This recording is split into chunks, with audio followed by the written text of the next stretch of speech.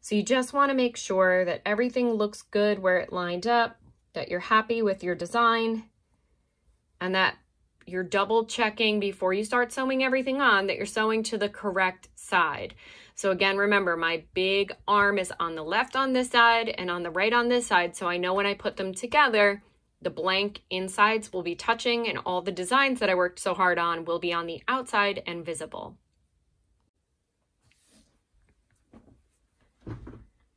So you're going to use the running stitch, these small, evenly spaced dashed lines, to sew on all of the designs that you want on your character. So these are two different examples of the running stitch. This one using a different color thread where it's visible, and this one using a matching color thread so it's not as visible. So depending on what you have to work with, if you have more than one color of thread at home and you want to make stitches that stand out, you can do that. If you have matching colors and you want it to kind of blend in, you can do that as well. Now here you'll see that there are two different examples on this running stitch of directions for the running stitch to go.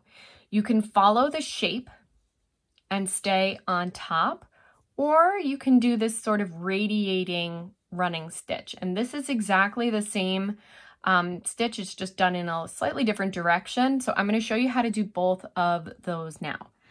So once you have your, and I'm going to again practice on this little piece here. When you have your design and it's cut out and ready to go, you're going to line up the design with the piece for the body of your character where you want to sew it. So I'm going to start again.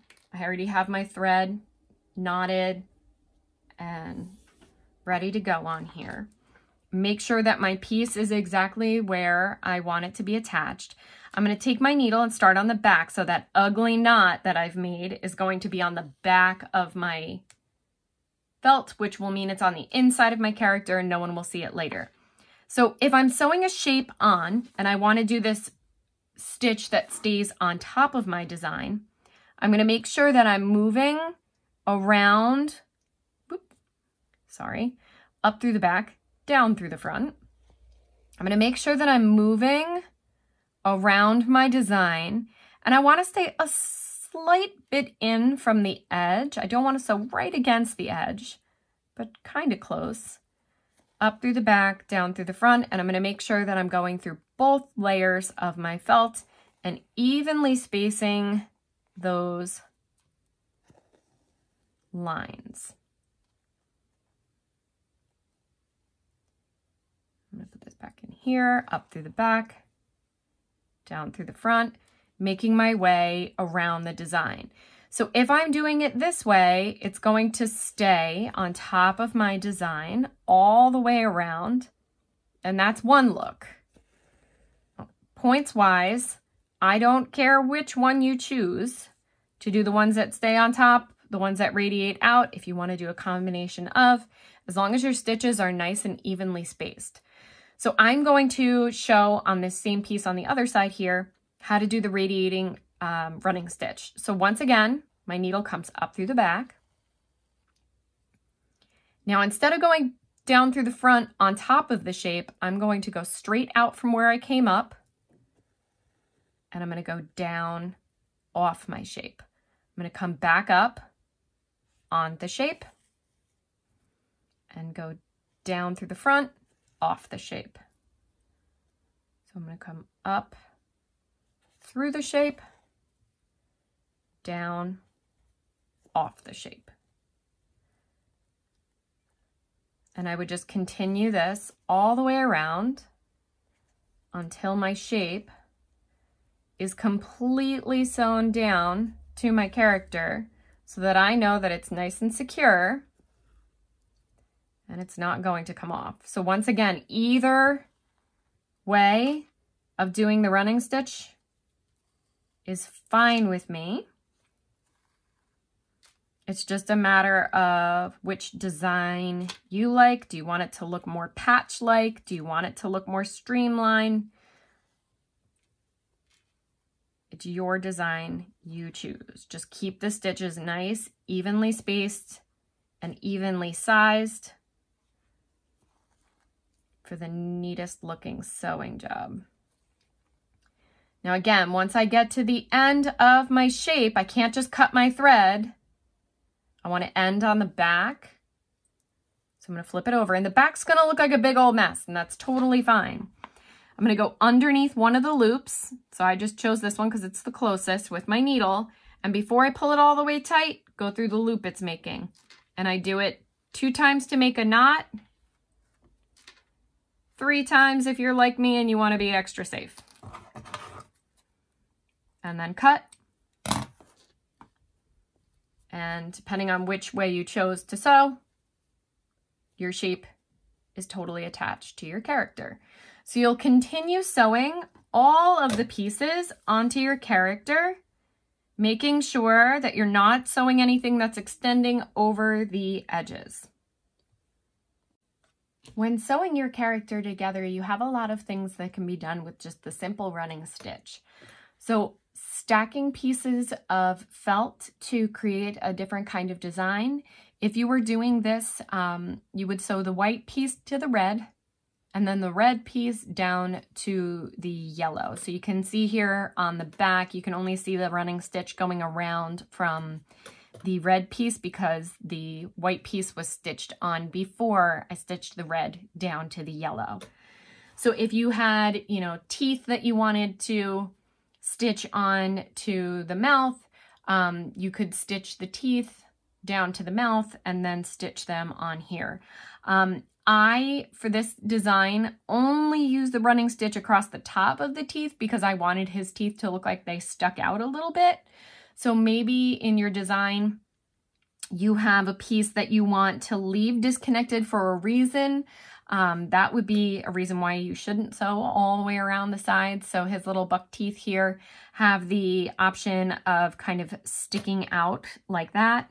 The other thing that you can do with your thread is to draw with the thread.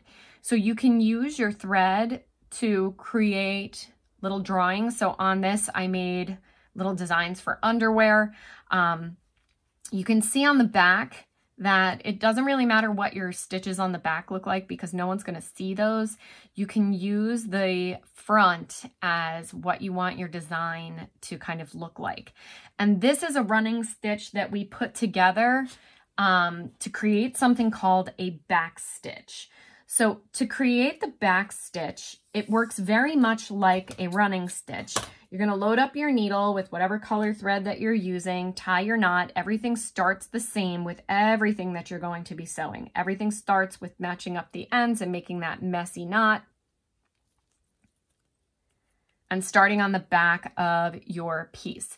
So these thread lines can be used to, add designs onto your character like stitches, or if you wanted to write letters or a number, or for instance, I wanted to create a little smile or maybe eyelashes on my character, something like that. You can use the thread to sort of draw with as you're working. And it's a simple, as a running stitch, it's called a back stitch.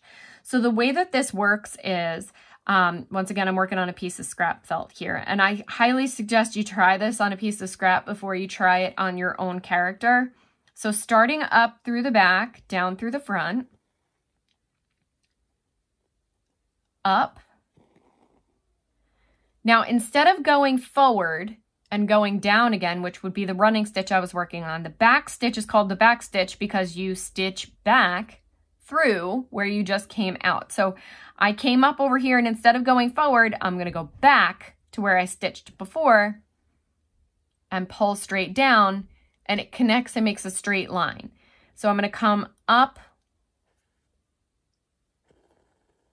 to leave a gap and then go back where that last stitch left off. Got some dog hair here.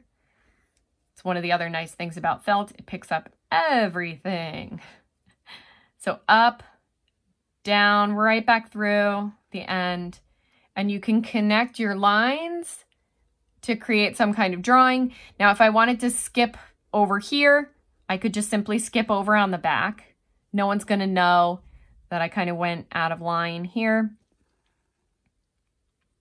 And let's say I wanted to make a little star kind of shape coming up here. So what you just have to pay attention to is what the design is going to look like on the front of your fabric, and not worry so much about what the design is going to look like on the back, because no one's going to see that part. So if I wanted to make some of the thorns on my cactus out of these little tiny stripes, I could go ahead and use the stitch. And here you can see the back looks like a big old mess, but that's totally fine, to kind of stitch together some of those designs. So I think for my cactus, I'm going to use that back stitch to create some of these little X's that I have and these little stripes on here once I've got everything else sewn down.